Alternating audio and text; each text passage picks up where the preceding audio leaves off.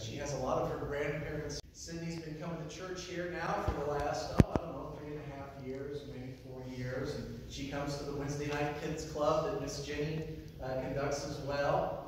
And she attends the Evansville Christian School. And let me just say that I am so thankful for parents who have made knowing and growing in the love and the grace of the Lord such a priority, to make the sacrifices that they make so that their daughter can go to school there, and I'm just grateful for that. And part of Sydney's education there is she has to have learn memory verses every week. And she is outstanding at memorizing those memory verses. I think she probably has more Bible memorized than what I do, quite honestly. I have to keep refreshing myself. But she knows that.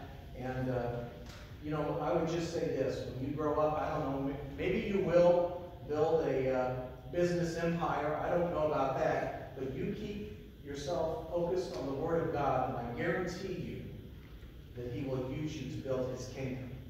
Okay? And the Bible is very important to Cindy. I have a Bible at home. I have Bibles all over the place, but I have one at home on my end table that I love very much, and not just because my wife gave it to me. She's given me a lot of Bibles over the years, but it's got large print. All the people 55 and older said, Amen. Yes, I love the large print. But one day I was reading it, and Sydney said, she said, "Papa, can I have your Bible someday?" What that means is when I kick the bucket, she has my Bible. And I just want to say, in the hearing of your grandma and my children, that when that day comes, have Bibles first. Ready? Let's pray. Father in heaven, I thank you for the privilege of baptizing this, your child.